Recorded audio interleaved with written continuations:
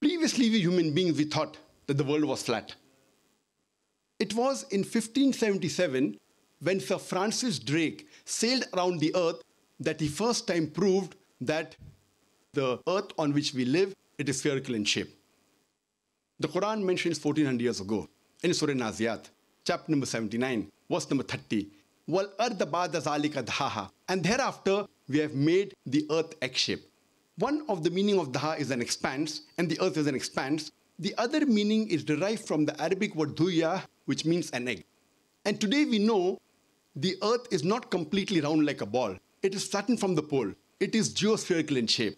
And if we analyze, the Arabic word dahaha doesn't refer to a normal egg. It specifically refers to the egg of an ostrich. And if we analyze, the egg of an ostrich is too geospherical in shape. Imagine, the glorious Quran 1400 years ago says that the earth is geospherical in shape.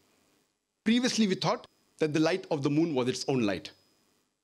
Recently, we have come to know that the light of the moon is not its own light, but it is a reflected and borrowed light.